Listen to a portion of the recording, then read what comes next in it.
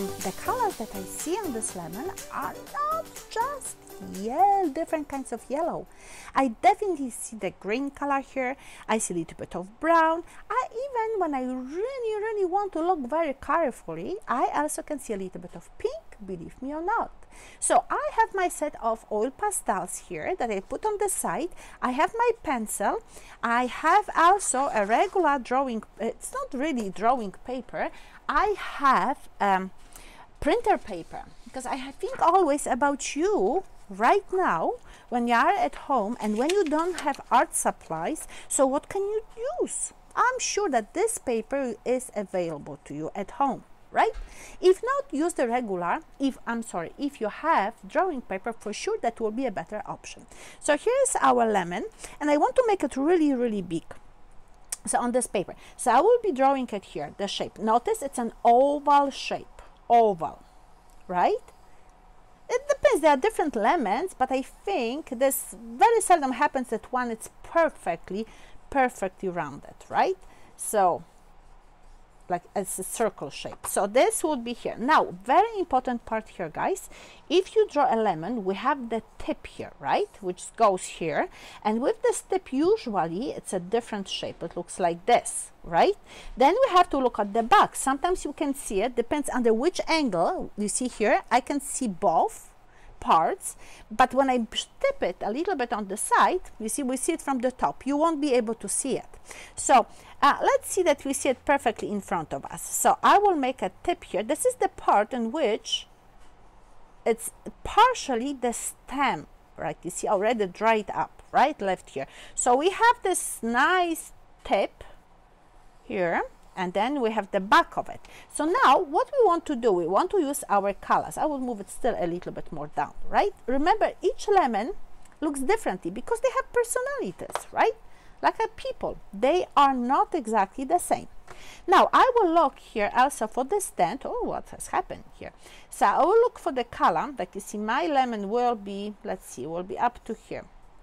That will be the background. Now I will look about for the yellow color, and I certainly will have also green color in it. So here is my yellow, and has to be really clean. And that is the problem with pastels, that you have to clean them up. Otherwise, you get so excited about the drawing part and you forget to clean them. Now notice what is happening. Some of this graphite, the lines done with graphite with your pencil, move or blend into my color, my pastel color, and I get this kind of grayish color, which doesn't bother me actually, and will work very nicely here. Okay, so I'm going with my yellow color here all around. See here, oh, I got even red on it. You see, that's so-called accident that we will turn into happy accident. We will include this color in our color composition. That means how all those colors will be set up in our beautiful artwork here. So I have to now look. So you see here, I leave a little bit of this white surface of the paper untouched, because I want to maybe use this as a light. Now what I want to do, I want to introduce a little bit of the blue. And the blue, why I want to introduce blue, you will say, Madame, okay, what are you doing? Well, the blue with yellow, when I blend them, will give me green color, right? And I like it. I like to create my own green. Here on the tip, right? And the same going here. Like you see, this is the part that gets lots of light, but here the object turns. Like you see, when I look at this lemon, it turns here. So it will be a little bit of the shadow. That means that the color has to get darker.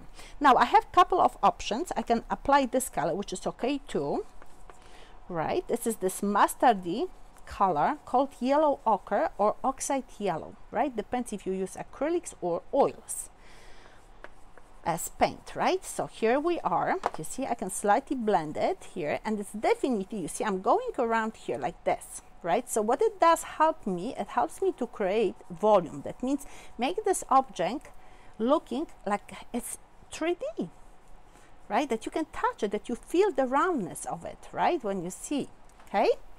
So that works well. And I still want to bring a little bit of my beautiful, you see here, I bring some yellow again, right? And with the strokes, you see, my strokes also help me to present better, bring the illusion of volume in my object.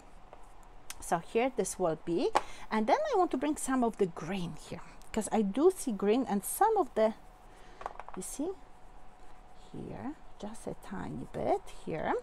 And I definitely need to have it on the stamp, not so much on the stamp. I want to have a little bit of gray color here, you see. And then, because there's something here, there's a little bit of the green too, but it's a dead green, because this is already dry. Okay, so I bring it just a tiny bit there, you see, like this, and I got this color here, and it doesn't bother me because I can clean it up, you see. If I got too much, I can clean it up with paper towel. Okay, and I will need a little bit of white, and what white will do here, it will blend those colors and make them looking, like you see, a little bit lighter. Good. Okay, so I have it now. Now, what I want to have a little bit strength my yellow here, and I will bring a little bit of orangey color here too. Okay, so my orange is coming, and where I have my orange? Oh, here it is. You see this color here, and I bring it just a little bit on the back here. You see, again, just a little bit, rounding it, because why not, right? I want to have this orange, I'm sorry, lemon to be a little bit colorful, right? And darker, and I can get this darkness. I can apply black, but I don't like black color to use extensively. I like to use a little bit. You see, I got even some red here. How did it happen? I don't know. I must have it on my oil, yellow oil stick here. Okay, good. So you see, we have lots of different colors. This actually looks good. I don't mind it, right? So it's quite rounded here now. You see, we really feel it. We feel this roundness. Now we go here with I think we can also go here a little bit darker. You see, by the edges, right? Get it even darker here, and then we will have now. We'll start blending the colors here.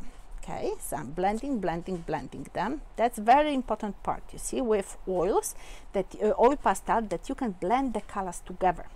Okay, I'm making it a little bit darker here with a little bit more green. You see, that's always the process. It's like when you use oil paints.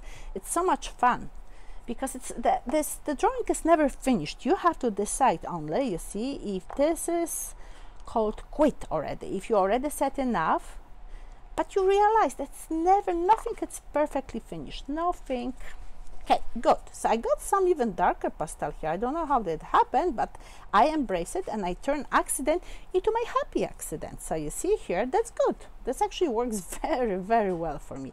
I'm going here with a little bit more, you see, and I'm getting quite a nice effect here. So I can also get a little bit darker here, but I'm gonna place a little bit of red here on the bottom. Notice what it does. It does create very interesting effect. You see, making it even more volumetric. That means there's a little bit more volume, roundness right here. Oh, look at this. I like it. What about when we'll experiment and we'll apply a little bit even more green here and a touch of it here, you see, just a touch. Remember, it's like oil paint. We want to have it more in, want to have colors. We want to feel that we are artists, right? Who are not afraid of playing with the colors. Okay, so you see here I am, and then I can come with some yellow again here and blend those colors together. I can do it with my finger, or I can just simply cross hatch the colors one on the top of another. You see, that looks really, really good. Good. Now, the one more thing that I want to do at this stage to the fruit, you see here, I still apply a little bit of this flesh color. Okay, here, just a tiny bit more. And then, this is time for me, let me see, a little bit of black here to more emphasize. You see, a tiny bit more here, you see, oh la la, it's coming very nicely. Now, and then I need the color here on here in this section, on the bottom, and I'm thinking about the colors. And again, I like to use blue on the top, but this time I have to change. So I'm thinking, what about using red here, or maybe not red? What do you think? Which color should we use? Black? Black always looks good. We can also use blue, and you know what? In this case, let us use blue. So I'm going quite precise next to the object. You see, quite here, quite precise, to create the effect of nice stand of unified one color. I'm going to the line that I created here. Ooh la la, pastel breaks. So that means that I really press it very, very hard. Oh yeah, because I want to cover the surface. So now I'm leaving some of the white on the side, and I'm okay with it. I like the effect of the work, not perfectly finished, because I want to show the process, how I came to drawing this object and in which way, right? So this is a method that many artists actually use when they draw or paint. They don't finish it completely with, let me see, I just push this paper on the side, with the background. So here the colors are working, I think, very nicely together. You see here, the only one thing that I still need to have on the ground is a little bit of the shadow. You see, the shadow that will represent that this object casted on the ground, because when you look at this lemon, look at this here, there will be a little bit shadow here, which you will see standing where I am. So I'm thinking, which color can I add here? And I can add black. Sure, I can. Just a little bit here, you see. So it will go a little bit rounder like this here, because the object is rounded, right?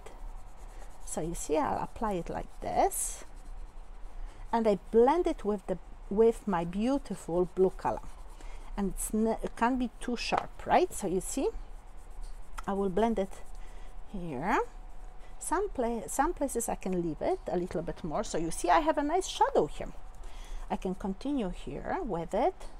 Okay, I noticed that somehow I lost this part here, so I have to go a little bit stronger here, and I use the other